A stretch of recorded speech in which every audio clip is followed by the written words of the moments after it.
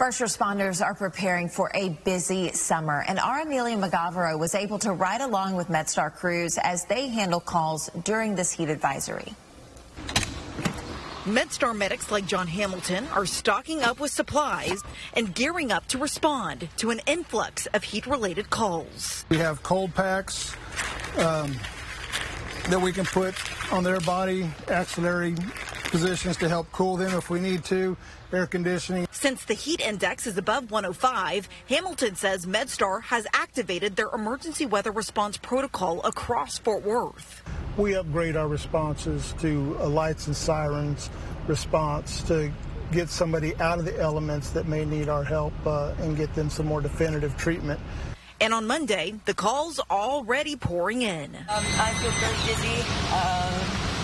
I don't feel good at all. I'm very dizzy and very hungry and dehydrated.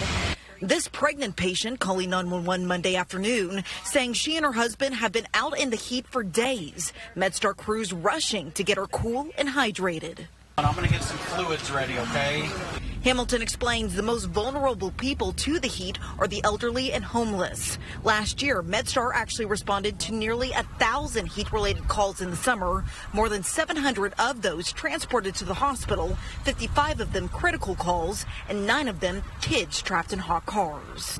Hamilton says he expects this summer to be even busier. It's kind of one of the things where you plan for the worst and hope for the best, but the earlier we get the 100-degree days, the longer it feels like we're going to have the extreme heat in the...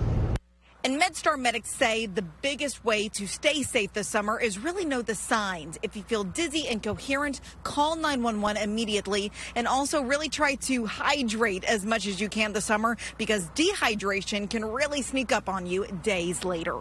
In Fort Worth, Amelia McGavero, CBS News, Texas. Yeah, we talk about the